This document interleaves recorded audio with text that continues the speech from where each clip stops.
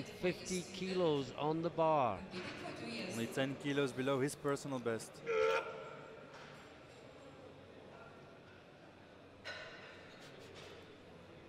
Very wide grip for an 83 kilo lifter.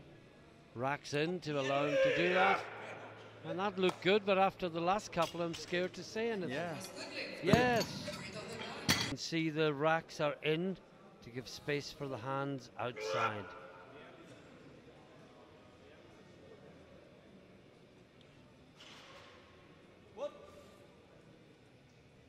Had no problems with his opener. And he has no problems with his second either. And the referees agreed to give Emilio a 7.5 kilo personal best. Yeah, equaled it with his last round. It's a very narrow grip, wide grip.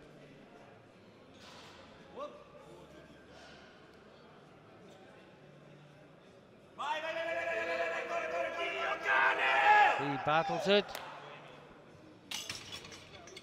And he gets mean to beat his coach. Ooh. Or will the coach enjoy seeing his protege lift even more? I think in the end that's what a coach wants to see.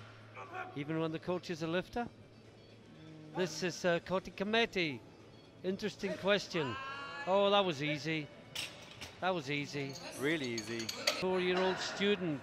162.5 on the bar. Only 2.5 kilos short of his personal best.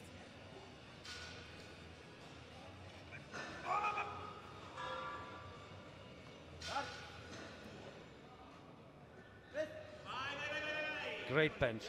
Yeah, absolutely. Looked really strong. Round lift. Oh yeah. And he's put another 5 kilos on the bar. This to go into 4th place. And to remember, Eisinger from Germany in the first round is still holding on to the silver medal.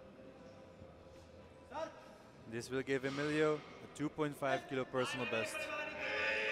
Oh yes, he gets it. Look good, and he gets.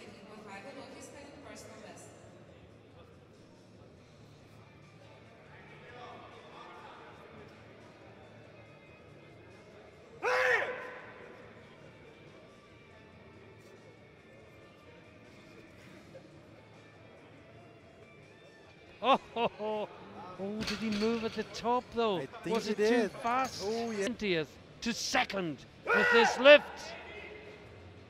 His opener flew up a bit too fast. Suddenly, he is in 2nd place. It was.